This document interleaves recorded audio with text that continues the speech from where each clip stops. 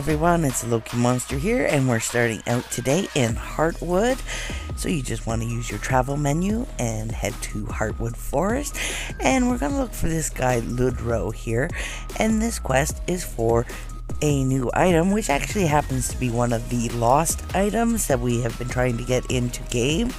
It's one of Titan's items that he created, but we're not going to actually start with Ludrow.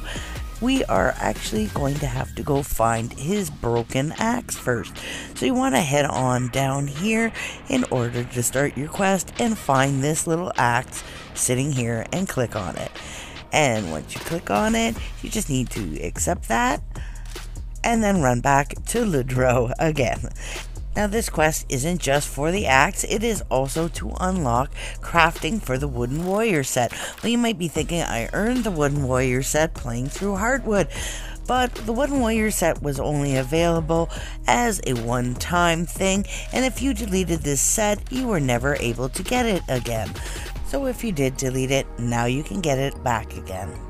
So once you have the axe, hand that into Ludrow, and he's going to send you to look for a smith because he broke his axe on the magical lumber in the Heartwood Forest, and he needs a stronger axe. So we're going to travel to Babylon and Yulger's Inn, and we're going to talk to Yulger here. So the first thing Yulger needs is an axe to use as a blueprint. So he tells you that Mustang will have one in Town Square. So we're just going to travel to Town Square and go talk to Mustang. So just bring up your travel menu, hit Babylon, and then Babylon Town Square, and Mustang is over here on the left hand side in this little kiosk here. He has the arena cross, and then you just want to check his level 3 to 27 items, and you will find the Iron Arena Axe for 200 gold. So you want to buy this axe right here, and then we're going to take this axe back to see Yulger in Yulger's Inn. So again, Babylon to Yulger's Inn. And I should have forewarned you about spoilers. This whole entire video is a spoiler. Anyways, now we handed that in. We're going to need 10 ores as well. And he gives us a hint that they're crystal and they're found in Doomwood. So we're going to head first to Doomwood Forest. So just travel Doomwood and then Doomwood Forest. And then you want to turn to your right and head off this direction. And you're going to the Cave of Unrest, which is right here. Now I'm going to run this private in unscaled, but you can run it scaled or unscaled, but you might want to run it in private because what you're actually going to be doing is looking for these little crystals and clicking on them. Now you should be able to find 10 in one run, and then you just have to head back to Yulger's Inn again. So now that we have all of our ore, we're just going to hand this in. And our next quest is to craft verdant ingots out of the ore and also find a diamondine and a big gem in order to sharpen this blade.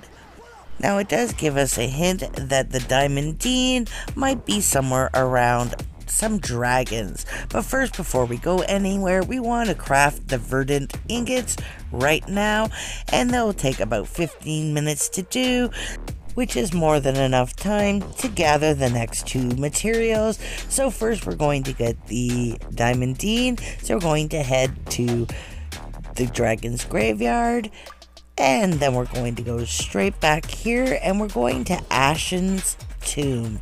Now it's a little tricky to find it.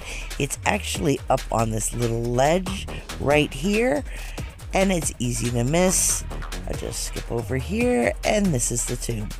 Now, you're going to have to play through the first two sections of the tomb, but once you get to the third section, it will look like this. Just make your way across. Okay, I got stuck on the mushrooms, and then just come down and get rid of the mobs here. And once they're all gone, use the glowing exit as a reference, and then head over to this rib cage here. Now you'll see a chest here, and on the ground in front of it is a small pile. Click on that pile and you'll find your little diamondine. And once we have that, we're going to travel to Greengard and Green Guard Forest, but we're not staying here. We're just using this to get through here. And we're heading to Fort Sneed. Now, I'm not sure the command join Fort Sneed might work, but once you're here, you don't want to go up the fort. You want to come around the back. I should have probably gone around the tree the other direction. Hindsight's 2020. But at the back, you will find this pile of stuff, and there's a big white diamond here, and just click on that there. And once again, just bring up your travel menu back to Babylon and Yogur's Inn to hand this in to Yogur. So we're going to first claim our last piece here. So now our quest is complete, and we'll just turn that in. And now we have yet another quest to shape the blade, and we need acid and dark resin for this. So again, you want to start with crafting the blade, so you want to click on shaped blade.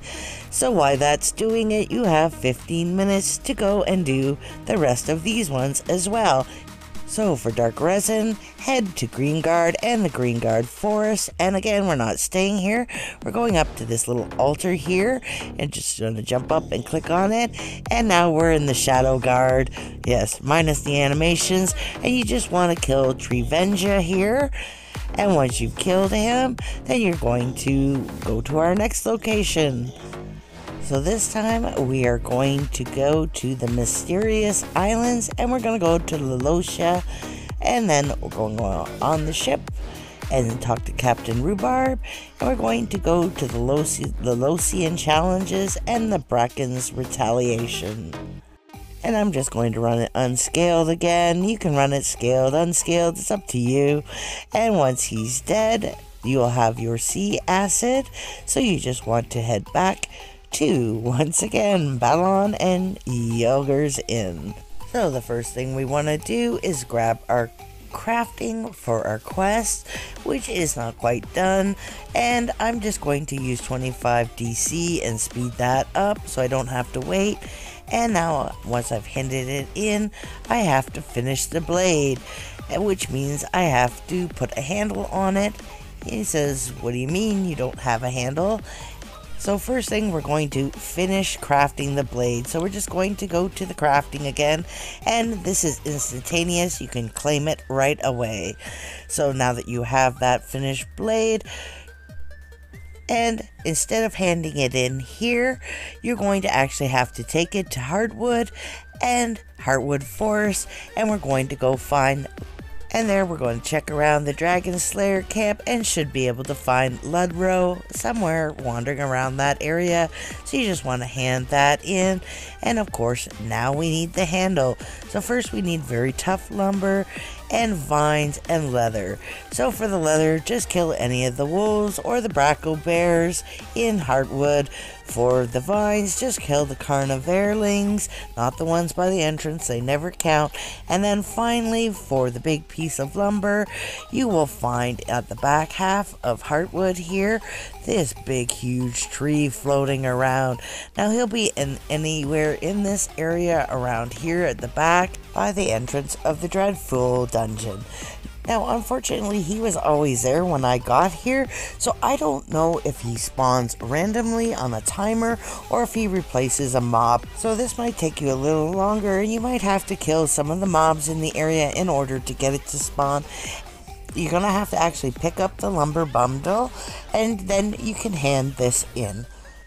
Now, I unfortunately have a very hard time filming in Heartwood with my old tablet, which I'm using currently because my good one's broken. And so I did miss the handing that in and getting this new quest. But for this quest, you're going to have to craft the shaped handle, which I've actually got complete here. And you're going to have to also get some oily loach. Now, oily loach is in Doomwood and the Isle of the Dead, and you're going to be fishing. And this is a new fish for Doomwood, so nobody will have any, but they're available in all of the nodes in Doomwood as an alternate green fish. So you will have to be able to fish at least a 240 node, which I believe is about a level 15, 16 fishing. And once you have all 10 of those, you can return to Heartwood and hand them in with Luro. Now, you're at your final quest. Unfortunately, I did lose that footage, but you're going to get the axe from him, and it's going to give you a quest to test it out, and you just have to go around Heartwood, chopping down trees. You can follow the arrow in the upper right-hand corner. Now, once you've completed that, you will unlock this wooden warrior shop, as well as some quests. Now, there are two versions of the axe. The Living Grove axe, you'll have to actually craft this one here. And at the very bottom of the list, you'll see the wood axe for 0 gold. This is the one you will earn during the quest line when you hand in your final quest. Now, the rest of the set looks exactly like the original, but there is also a variation of the Living Grove Warrior shoulders that have a sparkle you can see just at the edge of the shoulders on top there. It's very hard to see. And the quality of the set has gone from being a green common set to a blue uncommon. So how do you craft these items? To get the materials, you're going to have to do the chopping around repeatable quest, which is exactly the same as the final quest, where you just wander around Heartwood, clicking on trees that are sparkling. And then we have a daily quest, which is to clear the grove. Now, this one you need to gather 10 wood and clear all the bugs out, as well as a living vine, and you have to actually head to a special dungeon that's on his menu. So just click on the crystal that says head to the Woodsman's Grove. And this grove, as you can see, is basically dungeons that you'll recognize from Greenguard and Doomwood.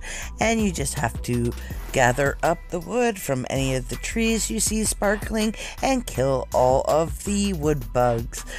Now, I'm going to point out that this dungeon is 3 levels long, and I'm also going to point out something special about this. Because this is a daily quest, it is exactly the same as if you were doing the Berserker class daily, where if you do it, the dungeon locks. Well, this dungeon will lock the second you hand in the quest. Why does it matter if this dungeon locks or not? Because you can only do it once a day anyways to get that big chunk of wood. Well, it's not only because the final boss here, the vine boss, drops some chunks of wood as well, which you can farm, and it's probably a lot faster to farm them this way than it is to go and chop 15 trees and run around Heartwood for them, because this is a fairly quick dungeon to run, even though it is scaled. It's that this boss drops a secret pet. Yes, this little fella named Cole. So if you're gonna try and farm for this cute little fella, you do not want to hand in that quest until you're giving up farming for him for the day. I want to thank you for joining me, and if you like my videos, please consider subscribing. I'd like to reach my goal of 1,000 subs by the end of the summer, and hopefully I can replace my tablet once I've monetized. Thanks for joining me. Goodbye.